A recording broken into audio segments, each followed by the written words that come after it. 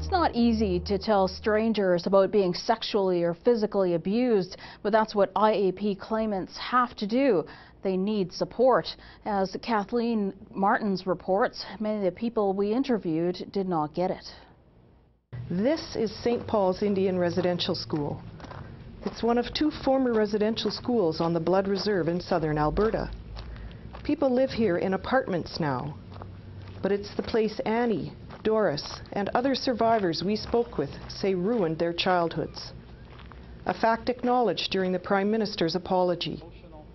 Physical and sexual abuse and neglect of helpless children and their separation from powerless families and communities. Aaron Tallow says his time at residential school also ruined what was left of his life. He was 6, he says, when he was forced to live at St. Paul's. He says he endured sexual assaults and repeated physical abuse from a school supervisor. So I know you don't want to talk about what happened to you, but what has been the effect on your life of that abuse? To not think about it. To be alone. I don't trust anybody, even with my own ex-wife. I'd rather be alone. Another side effect acknowledged by the Prime Minister. Residential schools has contributed to social problems that continue to exist in many communities today. What would you have liked to do with your life? Stay sober, be a grandfather, continue with my life. Aaron stayed sober the night before our interview, but he says he was drunk through most of his compensation process. He remembers Thom Denomme filled out his compensation form, and that he then became a client of David Blott's. A lawyer Aaron says made him feel embarrassed in this crowded Cardston restaurant.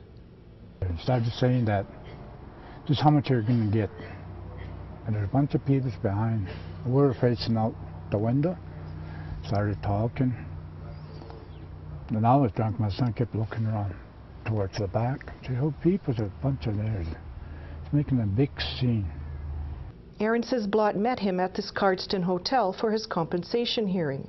He said $240,000. When I went down there and signed those papers, he said, you're only getting $130,000. I didn't care.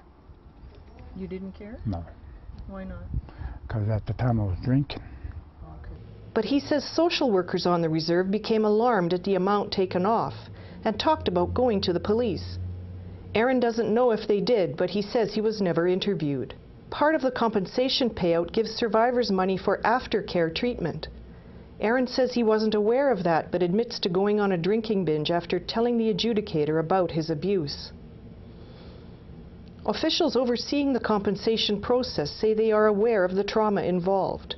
They also know survivors are not typical clients.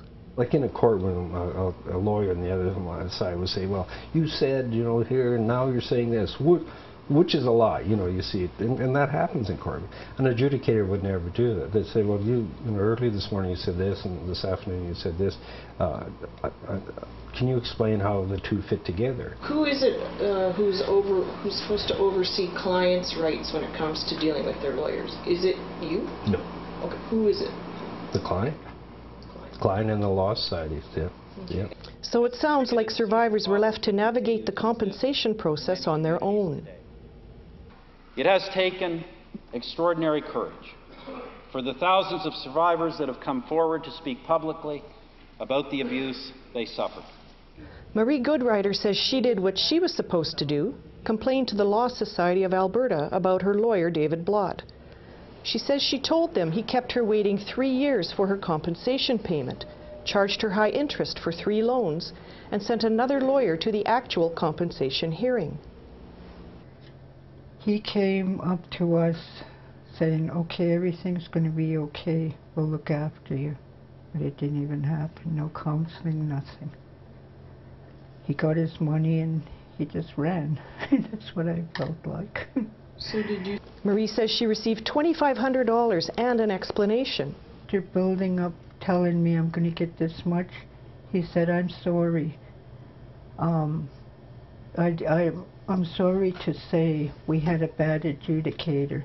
So he turned around and covered himself up. He blamed the government. Marie says she should have been angry. She still lives with a painful head injury and memories of sexual molestation suffered at residential school. But she wasn't as strong back then and says she was used to the system keeping her down. And all the nuns said, "Oh, you'll be okay. You'll be okay." Like I wasn't taken to a doctor or nothing. Like I was hurt, but I was scared of what they'll do if I complained. I lived in shame because I always remember being stripped. And my haircut, I always remember that. And I thought, well, why am I trying to respect myself now? It's already been taken away, so I guess it's everybody's now. Marie says she lived on the street and abused substances for many years. Like Erin, she says she never trusted people again. Punishing myself for what these people put me through, how I had to live it. Yeah. And they're going to come and tell me the government apologized to me. They might as well, when I was sick, they should have dug a grave right there and buried me. At least I wouldn't have to live all these years with all that hardship. Form filler Celeste Barassa says it was people like Marie she worried about while working for Honor Walk. I'm pretty sure that wasn't their intent, but it feels like we almost re-victimized these people. Kelly Busch also wants survivors to know she feels bad about what's happened. Bad enough to go against the advice of a criminal lawyer in Saskatoon. I have been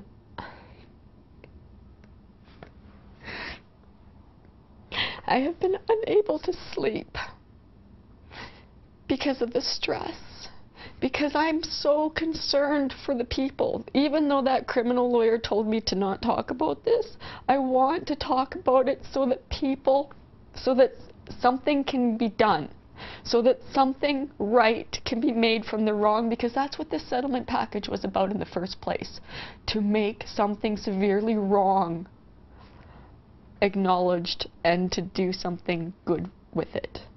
Again, something the apology and subsequent compensation program was supposed to do. Therefore, on behalf of the Government of Canada and all Canadians, I stand before you in this chamber so vital, so central to our existence as a country, to apologize to Aboriginal peoples for the role the Government of Canada played in the Indian residential schools system. Marie says she did not get a response from the Law Society. But she did get something else, she says. Her voice. I chose to speak because this should be brought out in the open, I feel. Not just for my sake, but for the sake of others. And the apology, in my own words, doesn't mean nothing. APTN Investigates' Kathleen Martins will be back with the final act of our story after the break.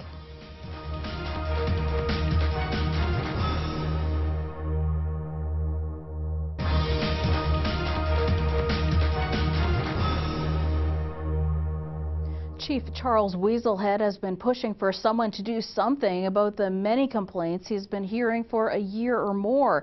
Others have been trying for even longer. Here's Kathleen Martins with the conclusion of our story.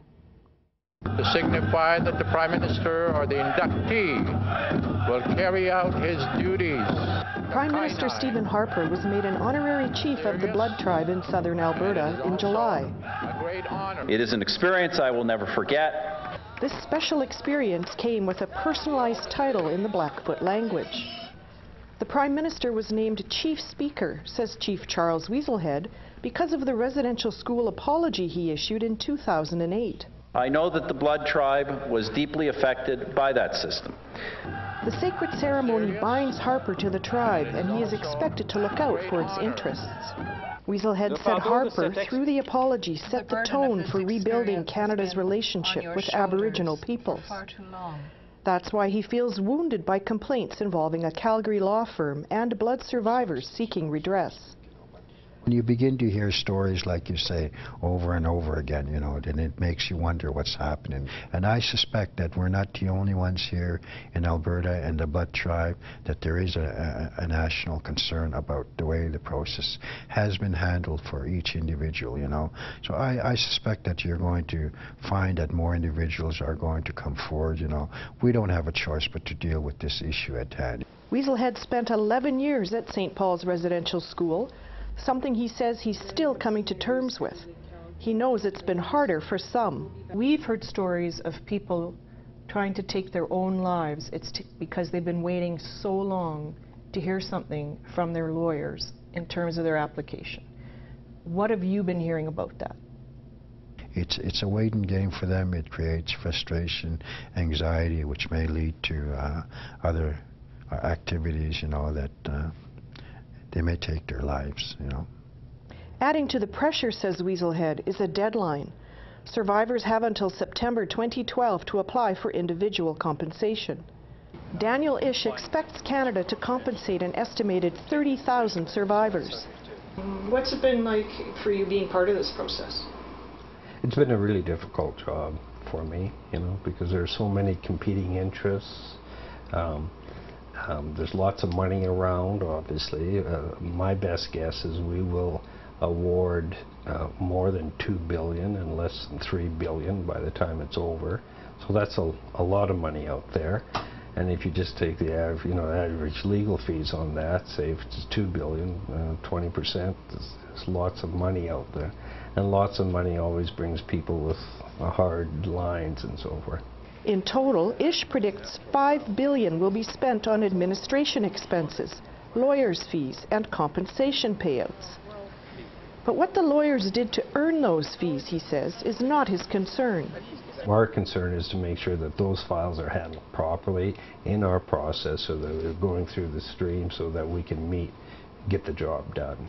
Legal experts tell APTN Investigates that lawyers soliciting clients directly or through third parties is problematic, that it is seen as putting the lawyer's financial interests ahead of their clients.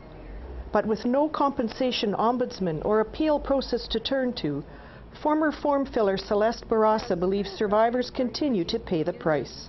We're supposed to hear these people's worst, horriblest stories, things that still, like the 80-year-old man who still has nightmares, and just walk away from it and never hear from him again. And I don't know if he got his hearing.